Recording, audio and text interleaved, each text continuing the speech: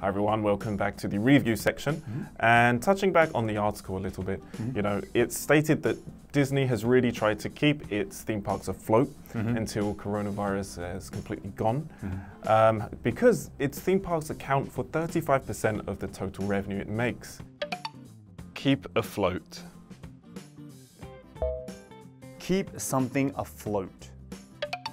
We often talk about what is the right or wrong thing to do in this kind of situation, but looking at California, which has Disneyland, they chose to strictly close the theme park until further notice, but Orlando, Florida, being the epicenter of the epidemic, now having over 15,000 cases, a huge rise since March 15th, chose to reopen Disneyland, which is very questionable. It is quite an interesting thing that Disney also had to, I guess, furlough a lot of their employees, especially their park employees. However, it was very lucky that they were also eligible for government assistance in this situation.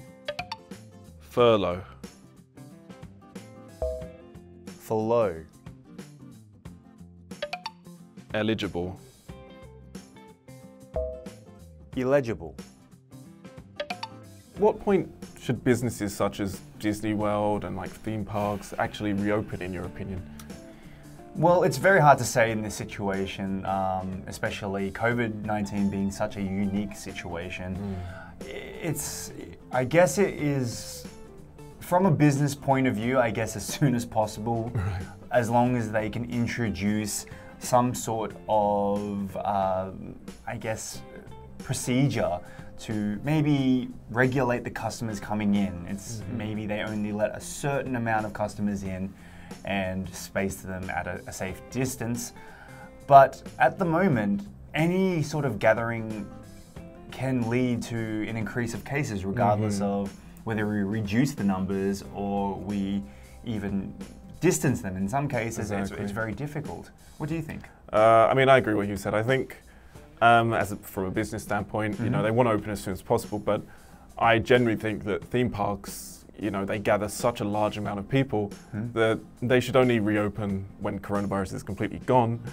But, you know, that will cause companies such as Disney to go further into the red, which is a big problem. I think keeping people apart in theme parks is going to be too tough. It would be quite difficult. Well, what businesses maybe you've heard in England or even here in Korea have reopened during this crisis, and do you think it's the right time that they reopened? So I heard some museums reopened, I believe, and some bars that were closed and clubs as well, which is I think it's a huge mistake, especially bars and clubs. I actually read that they are the places where you're most likely to get infected.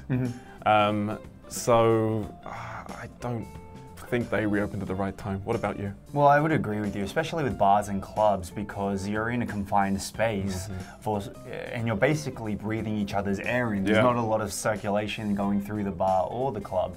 A lot of places like restaurants and cafes have remained open during the COVID outbreak, and I guess they shouldn't as well if we think about it. I mean, a bar and a club and a cafe are more for leisure.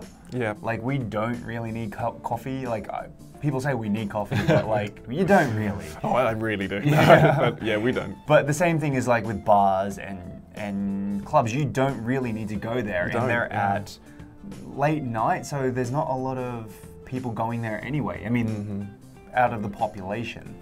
So I think I recently know that they've closed down again for the time being. However, of the time being of this video being recorded. However, yes, they shouldn't have ever been open, in my opinion. I agree. But okay, that does it for this unit, and we'll see you in the next one.